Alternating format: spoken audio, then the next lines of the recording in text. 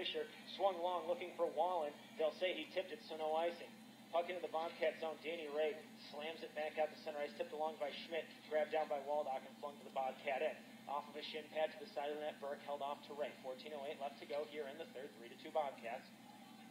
Ray holding, leaving off to Miglio. Here comes Nick Miglio, rushing on ahead out to center ice. Great speed, works right around Fisher into the zone. Miglio trying to work around Fallen, fired on the back of the net. Goal! Nick Miglio on the rush, put it right off the keister and in, and Tyler Brugman and the Bobcats double their lead. It's 4-2 with 13:55 left to go in the third period. I was talking to Miglio last night. He said he'd been slumping, but he felt like he broke out a bit last night, and we're seeing the results right now.